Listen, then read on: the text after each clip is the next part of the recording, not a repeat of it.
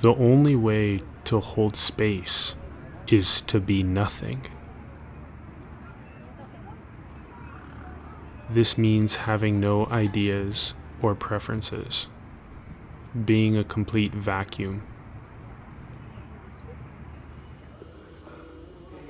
In this absence, a pure mirror remains. The reflections are based on what is desired. The essence of the mirror is love and unity. There is no one there. It is unable to be triggered. As long as it is getting triggered, it is in purification school, learning how to unconditionally love and cleanly reflect. It is best approached by an earnest desire for transformation. The reflections will be into the unconscious blind spots.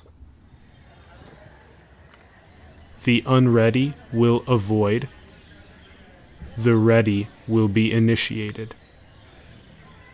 What will remain is the martial art of consciousness. It will become ritual to illuminate every speck of one's unconscious. In doing so, ancestral pain is healed and descendants are born free. One is always holding the throne of transformative space.